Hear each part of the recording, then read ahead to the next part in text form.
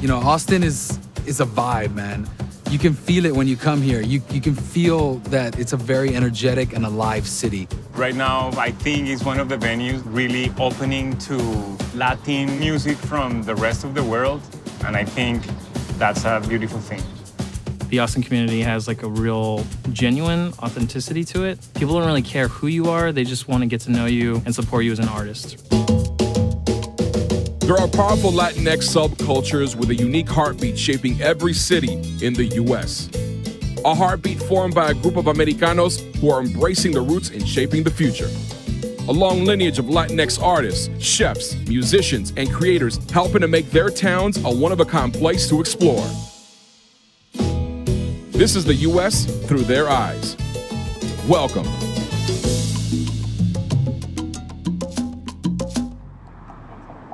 The Latino scene in Austin right now is really growing into something big as far as like Latino music and Latino sounds. Me llamo Nicolás Sánchez, toco el bajo y canto. Yo me llamo Jaime Ospina, yo soy el cantante, el frontman de Superfónicos. Can you say suelta with me?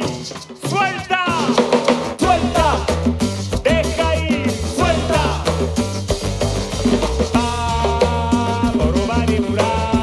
Superfónicos started in about 2014 to kind of explore Afro-Colombian roots music. And the music that we play, the kind of like rhythms and the kind of like sounds that we're bringing, we are always like helping the people connect with the earth, with the primal, with the ancestral. I grew up in Dallas, and anytime I wanted to go see a touring band that was worthwhile, they would skip Dallas and go to Austin. So I would come to Austin, and I was like, there's something going on here. There's a lot of wonderful bands that come through here that are, you know, not just indie rock and country. There's all kinds of great Latino culture all throughout the city. Yes, and people is coming. People is coming to the shows. The new generation of Americans are really falling in love with the wonders of like the culture. It's happening, and it's happening in Austin, not only with the Latino community, but with like the international community. There's a lyric in one of our songs, Rio Negro. It goes, El paraíso es un lugar en la mente de cada ser. Paradise is a place in your mind. For me and the rest of the band, I think we view playing and performing in that sense that you kind of let loose and disappear into yourself. Para mí, reconectar con la naturaleza, reconectarnos entre nosotros, unidad, reunirnos, comunidad, it's all about that.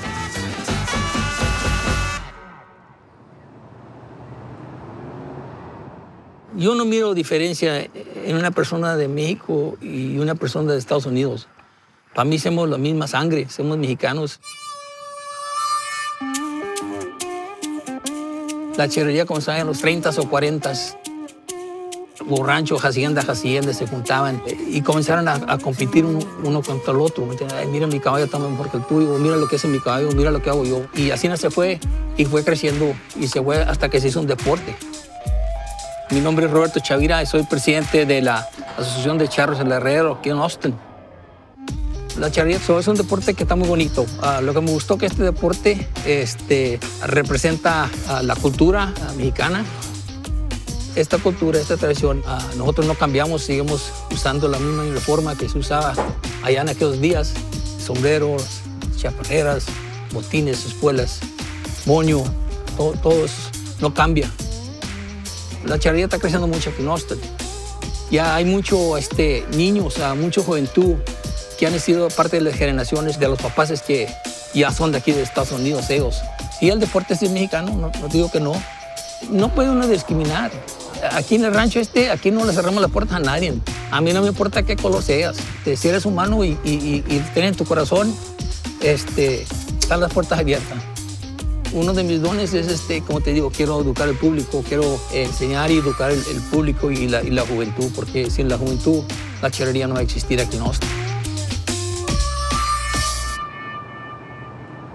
The Latino scene before represented more of a workforce, and now with the millennials and stuff, I think we're realizing that we have a lot of influence, and I think that we're starting to use that influence. My name is Rolando Garza. I started cooking at a very early age with my father, helping him peel onions and stuff like that. I was his sous chef. Good food was around a lot in my family.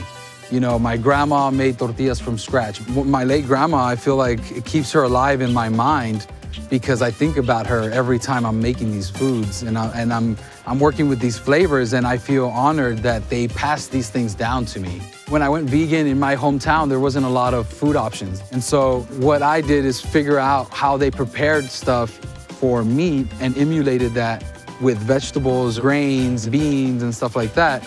And so what I'm doing is introducing veganism in a new light.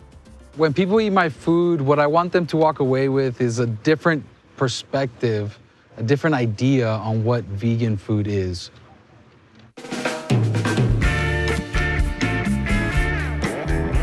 I Love Video is very special because aside from being one of the world's oldest and largest video stores in the country, it's just full of anything and everything you can imagine cinema, from toys, memorabilia, etc. 1940s Japanese cinema, boom, they got it. If you want to find the most niche films, you could find it here.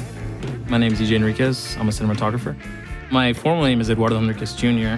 It's kind of an interesting combo because, you know, in Spanish surnames, I wouldn't even have the name Junior. I would be Eduardo Enriquez Rios. So I kind of have this like journey of kind of realizing like I'm a bridge point between my before Latino identity and this new emerging one here in the States.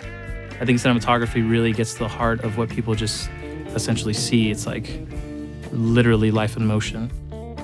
I think my creative process as a cinematographer encapsulates a lot of different things. I really want to get to the heart of the story. A lot of people just think about shop talk with cameras and lenses and lights, and I really just want to think about what really would portray and advance the story in its most pure form. I think as a Latino, so those values that have been instilled in me are obviously like hardworking ethics and whatnot, and also loyalty, dedication. I think that really blends well into filmmaking because you're in the trenches with a lot of people for a lot of long hours. Because my parents had to work so hard for where they are, that it kind of was ingrained in me that like, hey, you need to keep working hard. Make sure that you can get to where you need to go regardless of whatever anyone says or anyone does. You have control over your future. I think Austin's a very special place for filmmakers because of that community. It's very small, but it's very enriching. There's a certain hustle here that is kind of chill. You can still do what you want and grind and all that, but you can kind of do it at your own pace, which I really like. No matter what, the Latino roots in Tejas are just always going to be there. We're obviously very vocal people. We know what we like, we know what we don't like, and we will tell you about that.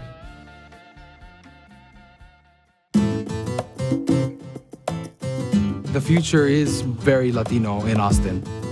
Yo por ser nacido aquí me dicen que soy mexicano americano y por eso yo estoy orgulloso de eso. Es bonito ser para mí.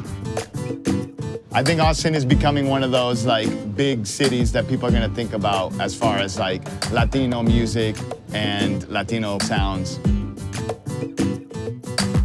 Latinos are coming here very fast rate and are feeling at home here, you know, and comfortable.